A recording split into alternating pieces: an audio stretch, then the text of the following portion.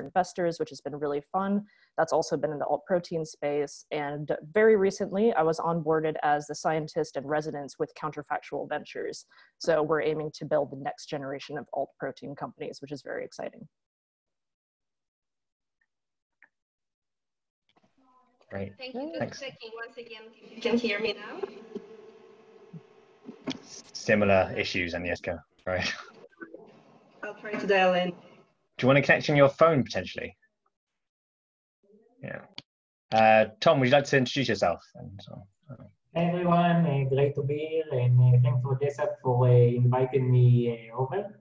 I'm Tom, a senior scientist at G5 Israel, focused on cultivated meat. My background is also from cultivated meat. I did my PhD on co-culture of bovine cells, on TVP on a plant protein-based scaffold. From this research formed the company Ale Farms, and we also were able to, really happy to say, we were able to publish it as well in Nature Food. And now, as a senior scientist at G5, I give counseling for companies, researchers, students, investors, and so on. We also give lectures, and we have 3 courses in Israel. We are giving 3 courses in Israel, in universities in Israel, on cultivated meat and plant-based meat, in Tel Aviv University, in Ben Gurion University, and the Hebrew University. We are also supporting a course in the Technion also on alternative protein, the science behind the meat substitutes. So really exciting, at least for me, it's really exciting. And if anyone wants us to give those courses abroad, then we'll be happy to try and help getting them as well.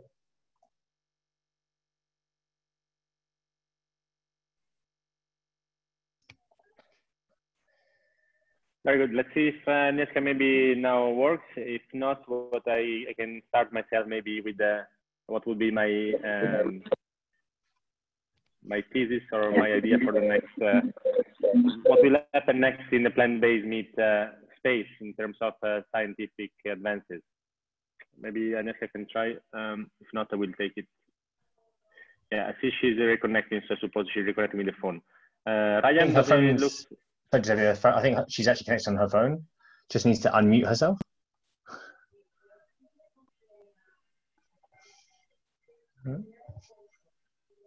Maybe not. Okay. Giuseppe, I think you can continue, I guess, like the discussions that you were having earlier. Hello, can you hear me? Oh, hey. Oh, perfect. Okay, really sorry about this. It's everything was going so well in the green room. So I missed the introductions from you guys, but I do know your background, and I'm just first of all saying pleasure to be with you. This is very exciting. Technology and science is the backbone of alternative protein industry. So I wanted to ask each of you a question or two, and I start with Giuseppe. And why don't I start with a big one? And let's talk about the future. And you spent the past few years developing a plant-based steak. Obviously, in the space, we've seen a lot of focus on burgers. We have burgers, we have sausages, even some chicken nuggets. And so I was just wondering, how do you see the development of the alternative protein industry going forward? What sort of products are we going to be eating in the next few years? Thanks, Agnieszka. Yeah, we hear you perfectly fine now, so thank you.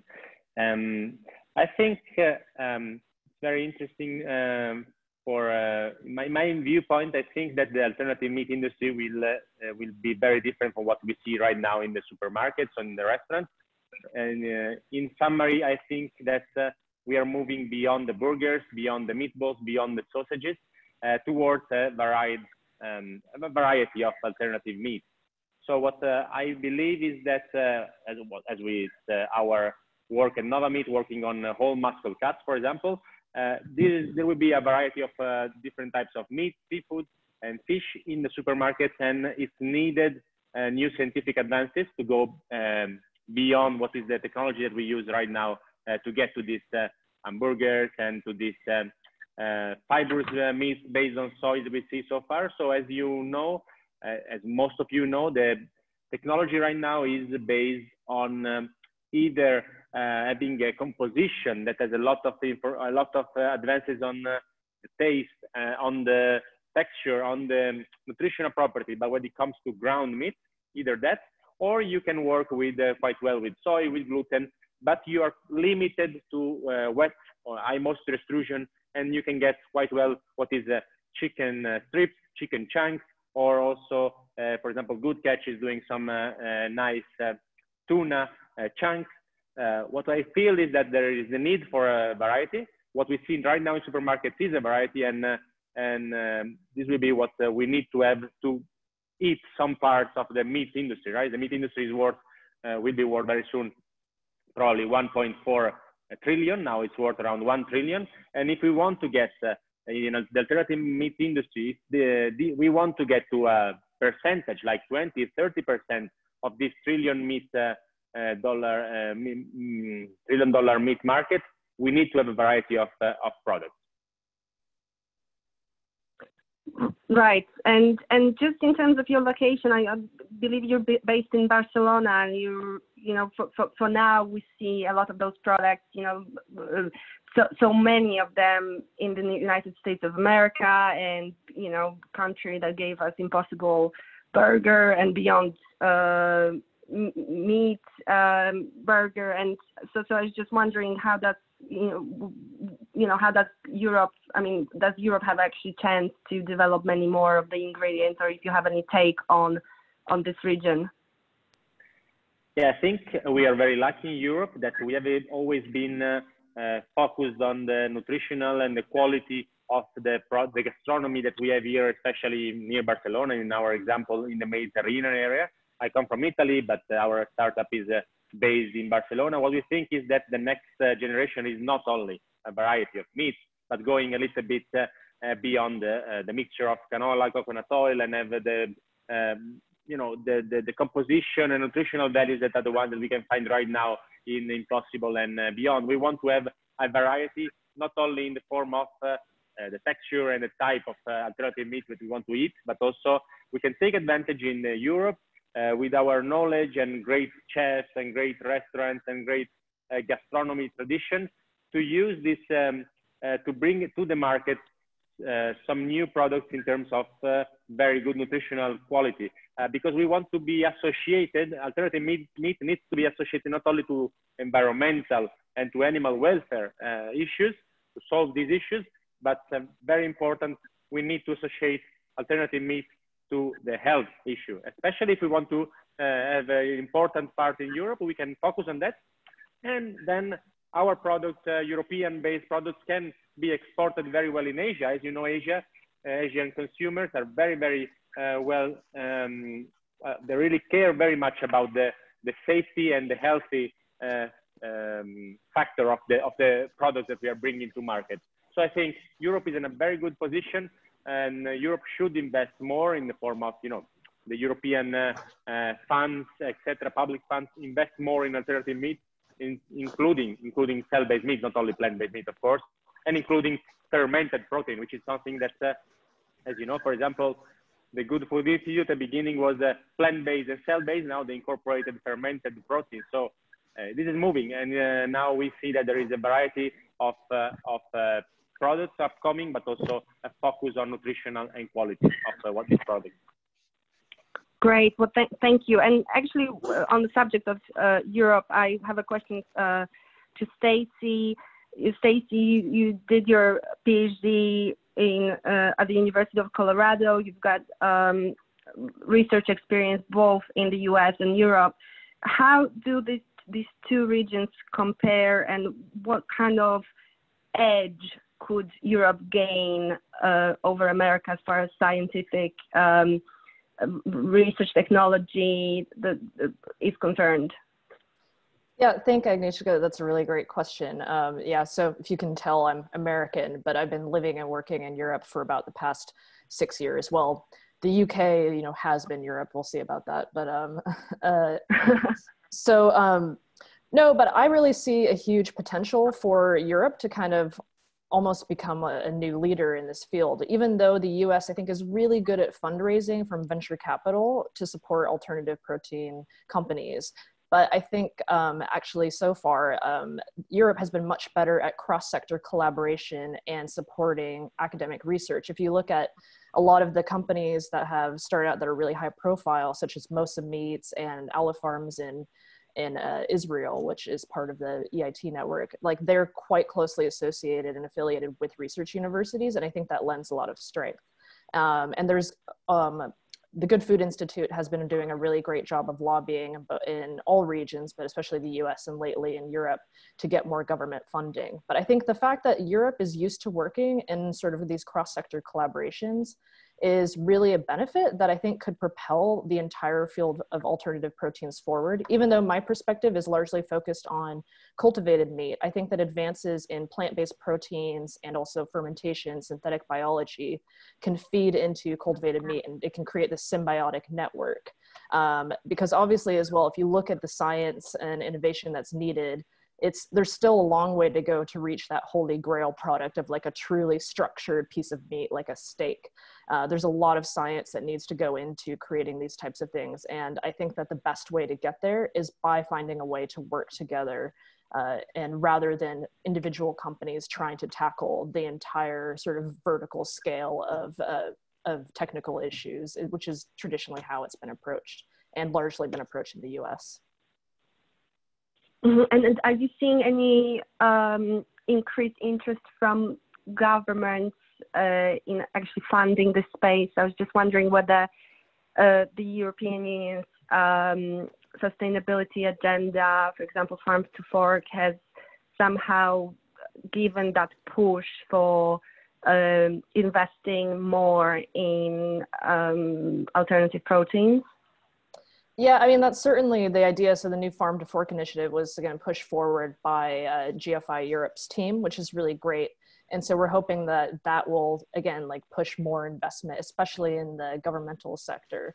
But you also see, I'm located in Brussels, Belgium right now. And, one of the great sort of success stories is the Flauteur project, which is between Piece of Meat and also local companies as well as academic institutes to solve a problem related to cultivated meat. So I think that model could also be quite appealing to different countries to adopt. Mm-hmm. And a question to Tom. I mean, both Giuseppe and Stacey alluded to fermentation, and indeed, there's been a lot of buzz around all sorts of microbes and microalgae and so on. And so I wanted to ask you about, given your role at the GFI as well, I mean, are these, what will they add to the industry in terms of the ingredients? What do they have to offer? And you mean for the fermentation side? Yeah, on the fermentation side, and I was also in general curious where you see those opportunities in the area, opportunities for further development of ingredients in order to further the development of the alternative protein industry.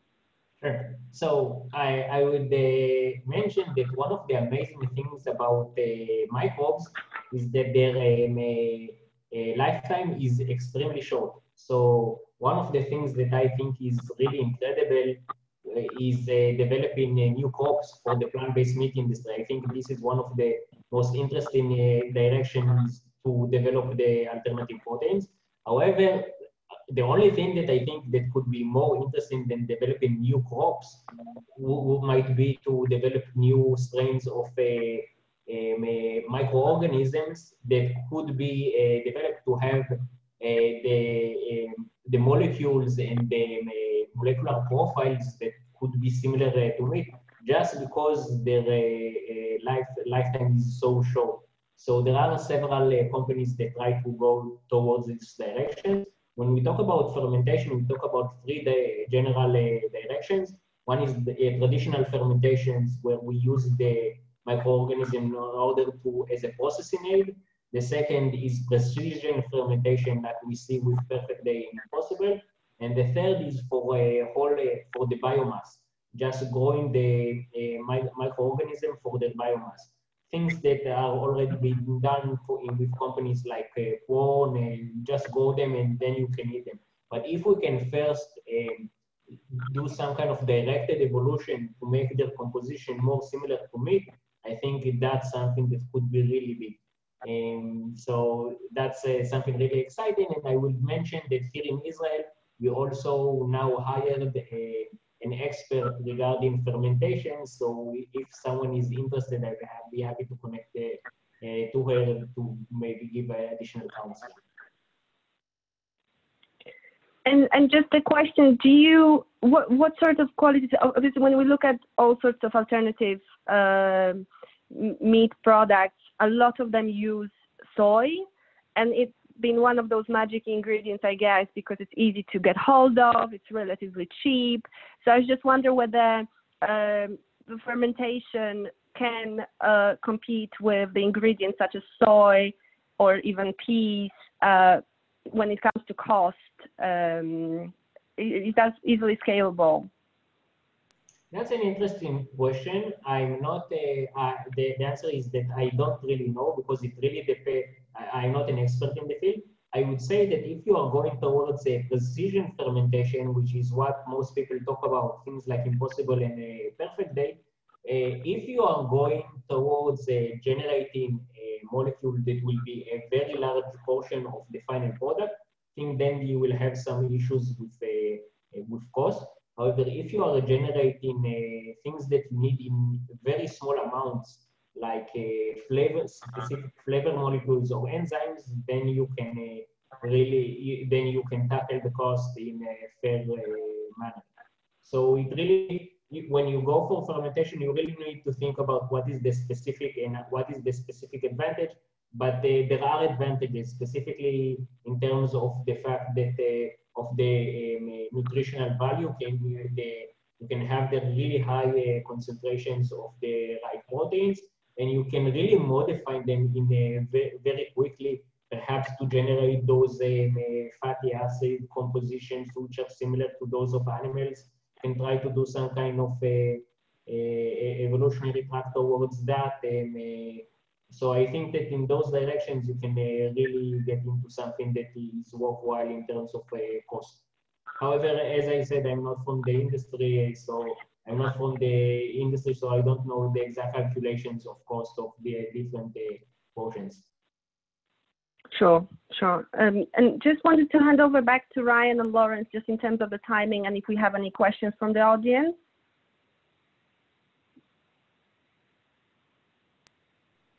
We can continue. Hi, yes, we can continue for another 5 minutes or so.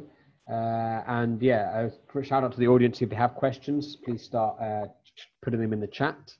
But we're happy for you to continue the conversation. Sure, I'll be very happy to. And I guess one question I wanted to ask to the three of you, whoever wants to answer. I guess, given the pandemic, what sort of, do you see already some sort of emphasis on certain aspects of your work that are coming, becoming more and more urgent, or do you see any increased interest in certain areas, or is that somehow having any impact on the research development at the moment? I can take the beginning if you wish. We think in plant-based meat that there is a very big, the shift towards alternative meat is accelerating. The shift towards a more resilient system, as also yesterday Benjamina was explaining when she pitched higher stakes. We see that the slaughterhouses, closures, etc. What's happening in Europe? We don't want to be dependent on importing too much products, especially soy, for example, from outside, from Brazil, from the States. We don't want to be under the need for importing, because we are under fluctuations, and when there is a pandemic, you don't know what happens. You need to be able yourself to produce and have your own protein and your own ingredients. So what I feel is that where we aim towards a future which is sustainable in terms of better biodiversity, in terms of ingredients used in alternative meat, if we are able to have a variety of ingredients, this will support the countries that rely on import. For example, not only Europe, also China was importing a lot and is importing a lot of soy from and beef from Brazil. And what happens is that they found virus. I don't know if you read about it. They found the virus in a frozen package of meat from Brazil.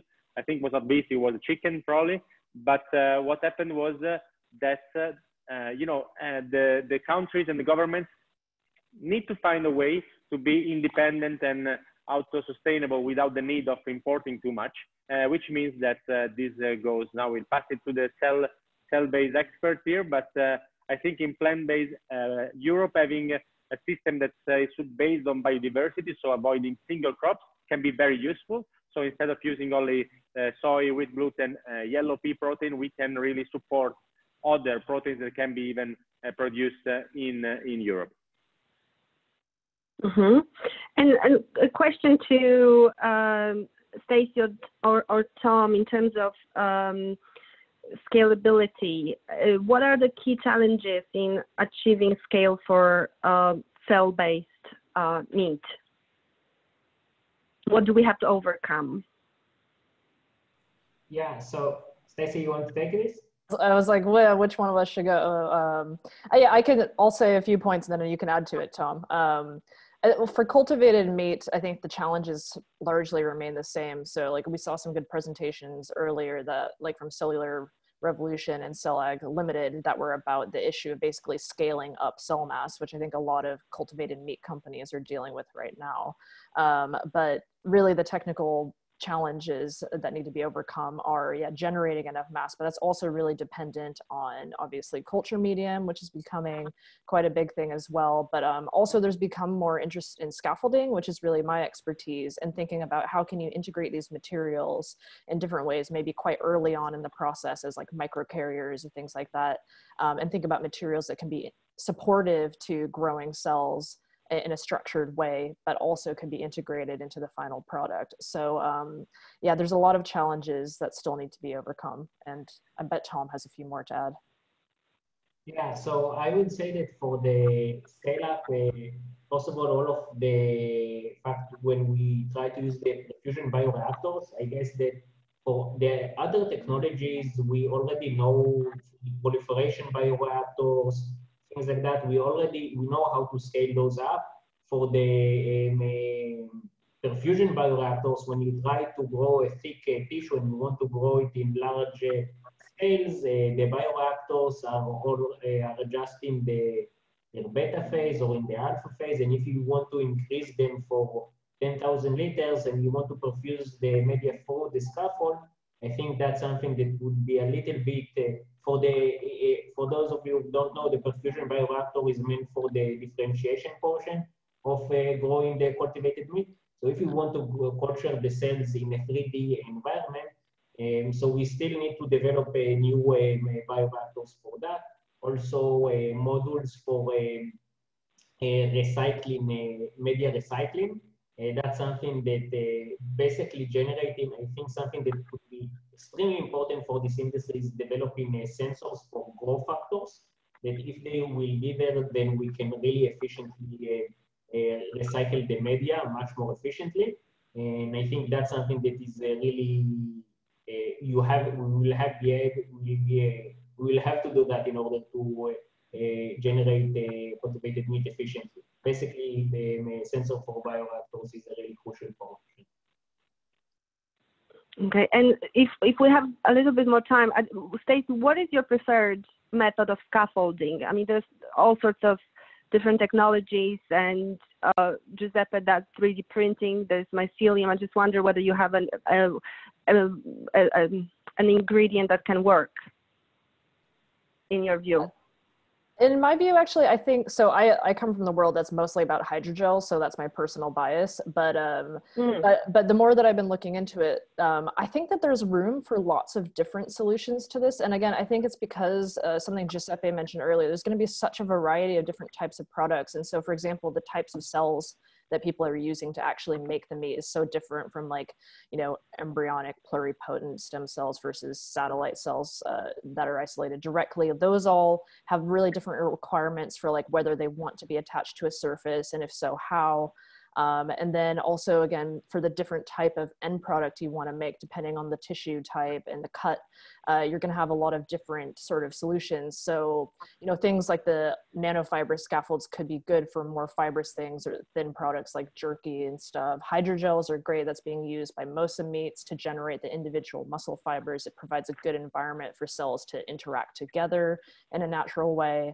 Porous scaffolds are being used by olive farms, which are nice for sort of growing something more three-dimensional that could still be perfused or have culture medium going through. And so I really think that there's not going to be one single answer of this is the right way to do it. But I think we're going to see a lot of different materials for a lot of different applications, which is exciting because it means scientifically there's a lot of different areas to be explored, and it's not a race to the finish. And there's going to be such a diversity.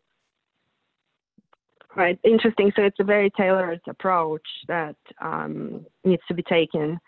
And just a very last question. I'm worried that I'm aware that we don't have much time. So question to each of you, and you have a very 5 seconds to answer. I just wanted to know, in how many years are we going to see a plant-based steak or a cell-based steak competing with real meat on supermarket shelves, over and having a good price, being able to actually beat the real thing. I guess Stacey and Tom, you can answer on cell-based, and Giuseppe on plant-based if you want. Yeah, I can start with the plant-based. I can say Novameat, but also other competitors of us or friends of us that working with the steak and other whole muscle cuts, aiming for 2021-22. In our case, Novameat, we can say that we think 2022-2023 in the supermarket, but already being able to test our or other products similar to ours in restaurants already next year, 2021. And regarding cell-based, let me just provoke it. I think cell-based will be not in Europe at the beginning, will be in Singapore, and it will be maybe 7 years from now, and it will be not a complete muscle. It will be a hybrid format with some cells, just some functionality, by some adipose cells plus a scaffold that is composed or created by a company like Novameat creating the scaffold, for example. Mm-hmm. Stacey? Yeah, I agree with that in a way, actually, that Giuseppe is saying that the first product that will come out that's a cell-based steak will definitely be a hybrid, which again is the approach a lot of different companies are taking. So I think for a hybrid steak, something that resembles it, I don't know, I'm more like maybe 10 years. Again, I come from a scientific background. Things take longer than you think they will, but you always have to be optimistic. I think for something that's truly cell-based, that replicates the biology, the structure as precisely as possible, I think we're looking at a couple of decades. Definitely. So like I see this, but again, that doesn't mean that it's not worth doing, because there's going to be such a range of different sort of stepwise products that come out in different types in the meantime. So what's exciting is that I think in our lifetime, hopefully we'll see it. And that's the focus of our careers, really, is supporting that. Mm-hmm. Tom? So I'm not a prophet, I'm a scientist. So my answer is that I don't know. However, I know that some companies talk about, first of all, I agree with the hybrid products.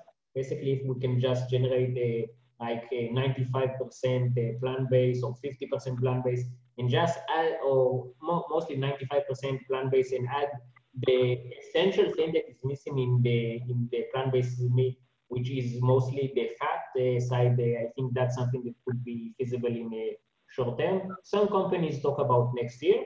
I hope that they are correct, and we will just wait and see, because I hear all of these estimates all the time, and I just don't. I'm not a prophet. Sure. Well, thank you so much to all of you for answering all the questions, and great to be with you. Thank you. Thank you so much for inviting us. Yeah, thanks for moderating, and thanks to the organizers for inviting us to speak. It's a pleasure. Thank everybody. Some great insights there. And I think the message that we want to share before we're going to do some networking is that, yeah, we're going to do some networking. So you can connect. I'll quickly share my screen here. It allows me. There we go.